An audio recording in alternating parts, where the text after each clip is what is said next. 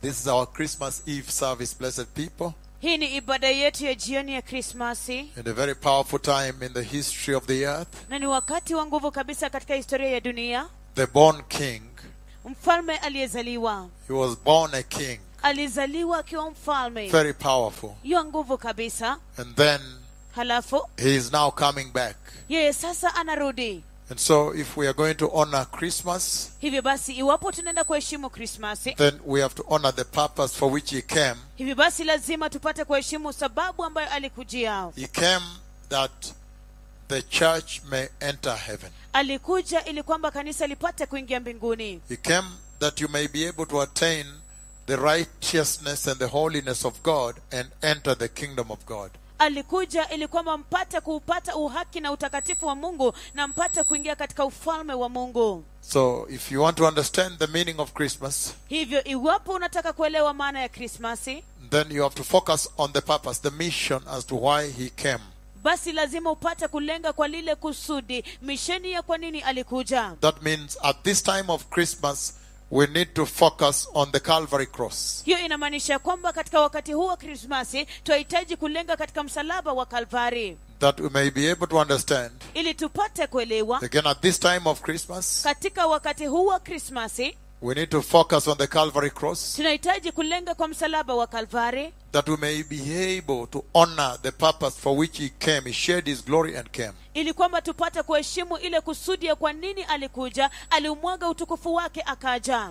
And he came that he may reconcile mankind with God Almighty. Na alikuja ili kwamba apate kuwapatanisha wanadamu na Mungu mkuu mwenyezi. Our Lord Jesus came that one day you may enter the kingdom of God. Bwana wetu Yesu alikuja ili kwamba siku moja mpate kuingia katika ufalme wa Mungu. And that's why this is such a time when now we should be focusing on preparing the way for the coming of the Messiah, to celebrate Christmas with understanding why he came.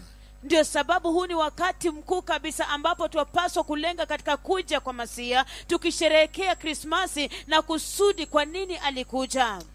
And when you look at the consequences of sin, Na ukiangalia madhara ya dhambi, then you stay away from sin. basi unakaa mbali kabisa na dhambi. That God would come all the way from heaven and come and die for you because of sin. Ya kwamba Mungu alikuja kote kote toka mbinguni na kuja kufa kwa ajili yenu kwa sababu ya dhambi.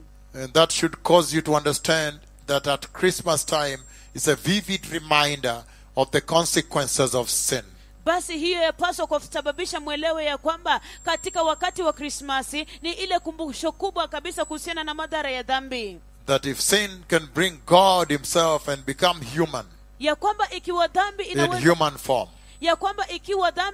kumleta Mungu mwenyewe na Mungu akapafanyika katika umbo la kibinadamu to come and die for you on the cross, na aje afe kwa ajili yenu then msalabani, we should avoid sin. basi tupaswa kuepukana na dhambi. And so those who want to receive the Lord, I want to lead you to the Lord right now. Hivyo basi wale ambao mnataka kumpokea Bwana, nataka kuongoza kwa Bwana sasa hivi. Say, mighty Lord Jesus, Sema, Bwana Yesu mkuu, I really appreciate that you came all the way from heaven to redeem me. ninakushukuru sana ya kwamba ulikuja kote kote toka mbinguni ili kunikomboa mimi. And tonight I receive you, my Lord Jesus, Na usiku wa leo ninakupokea wewe Bwana wangu to Yesu, come into my heart and be my Lord upate kuingia katika moyo wangu na uwe Bwana and wangu my personal Savior. na mwokozi wangu wa kibinafsi. Please set me free from all sin, Tafadhali uniweke huru kabisa toka kwa dhambi the zote, very purpose as to why you came. kusudi kuu ya kwa nini wewe ulikuja. And help me, my Lord Jesus, Na unisaidie Bwana wangu to Yesu walk in righteousness kutembea katika uhaki and holiness. na utakatifu. And Lord, use this time